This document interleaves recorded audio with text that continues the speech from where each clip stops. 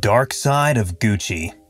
The majority of people associate Gucci with luxury. Thoughts of Gucci typically bring thoughts of expensive, high-end clothing, but the brand is much more than that. A family-run firm that has weathered wars, depressions, and recessions is the subject of this tale.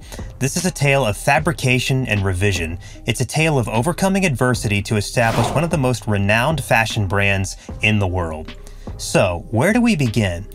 Let's start at the beginning with Guccio Gucci. Guccio Gucci was born in Florence, Italy in 1881. His parents were poor but hardworking, where Guccio was a young boy. He went to work in a local hotel in London. He was fascinated by the wealthy guests who stayed there, who would watch them as they came and went. Observing their clothes, their luggage, and their lifestyle, he noticed that the guests who stayed in the hotel were always well-dressed, and he grew enamored with the world of fashion. He learned that many of the wealthy placed more value on quality than the cost of an item. This was our oblation to young Guccio spotting a business opportunity. He decided he would open his own luxury luggage store in Florence. Guccio was determined to escape his poverty-ridden childhood. He saved every penny he could and eventually returned to Italy to work at an antique store, pulling the tricks of the trade. His products were well made, and he quickly gained a reputation for quality. However, when the First World War broke out, business slowed down and Guccio was forced to close his shop. He joined the Italian army and was sent in the front lines. When the war ended, Guccio decided it was time to start anew. This time, he would focus on the luxury market. He wanted to create a brand that would be synonymous with quality and elegance. In 1921, he opened a new store in Florence and began selling leather goods. His products quickly became popular with the city's elite. Gucci was on his way to becoming a household name. Unfortunately, Gucci struggled to turn a profit in the first few years of business. Suppliers were constantly demanding payment, but Gucci's customers were taking their time to pay him back. Luckily, he was handed a loan by his future son-in-law, which saved the business and helped it grow.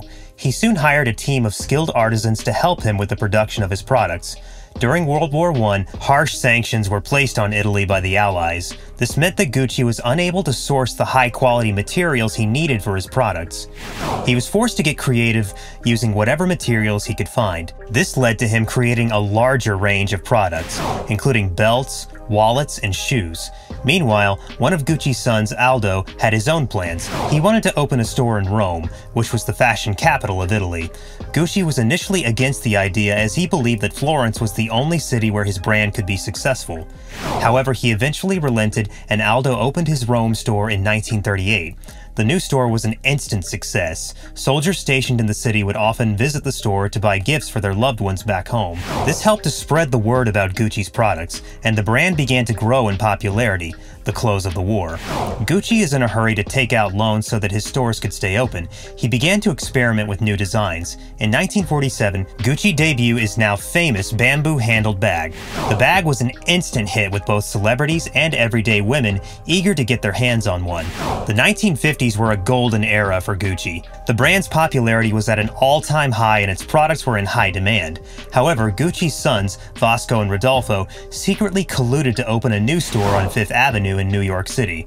This was a bold move as Fifth Avenue was home to some of the biggest fashion houses in the world. The new store quickly became a success, with celebrities and socialites flocking to it. Jacqueline Kennedy even chose a Gucci bag as her accessory for her famous televised tour of the White House. This helped to solidify the brand's reputation as a symbol of luxury and opulence. In the 1960s, loafers made the journey from being a men's-only shoe to a women's fashion staple. Gucci was quick to capitalize on this trend and released its own line of loafers. The shoes quickly became a favorite among the Hollywood elite, with Audrey Hepburn and Grace Kelly being some of the celebrities who were often seen wearing them. Gucci soon expanded its range of products to include clothes, perfumes, and watches. In the 1970s, Gucci became synonymous with wealth and success.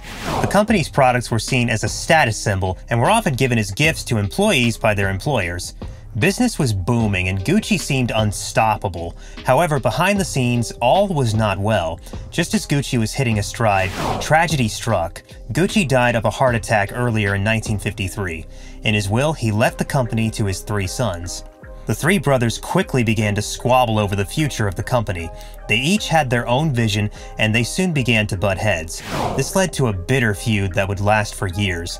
Vasco passed away in 1971, leaving Aldo and Rodolfo in charge of the company. Aldo decided to give his shares of the company to his sons, Giorgio, Roberto, and Paolo, while Rodolfo chose not to bestow anything upon his only son, Maurizio. Aldo's decision led to a power struggle within the company. Giorgio secretly opened his own store, while Paolo outed his father for tax evasion. This led to a media circus and extensive negative publicity. After Rodolfo's death in 1983, Maurizio took over the company. He quickly made a name for himself as a playboy, often seen in the company of beautiful women and driving fast cars. He also had a taste for expensive clothes and luxury items. Maurizio was not content with his position and began to plot against his cousins. In 1975, he staged a coup announced at Aldo from the company. Maurizio then took control of Gucci and began to run it in a very different way from his father and grandfather had. Maurizio planned to buy his family out so that he would be the sole owner of Gucci Invest Corp. A Middle Eastern investment firm agreed to help him with his buyout. Maurizio took out a loan of $50 million and used it to purchase a majority stake in the company, with Maurizio in charge. Gucci began to change. He introduced new lines of products and began to expand the company rapidly. By the early 1990s, Gucci was a global luxury brand with stores in some of the most prestigious locations in the world. However, Maurizio's playboy lifestyle and reckless spending began to take its toll on the company. By the mid-1990s, Gucci was $270 million in debt and on the verge of bankruptcy. Maurizio was forced to sell a stake in the company and was asked from his position as CEO.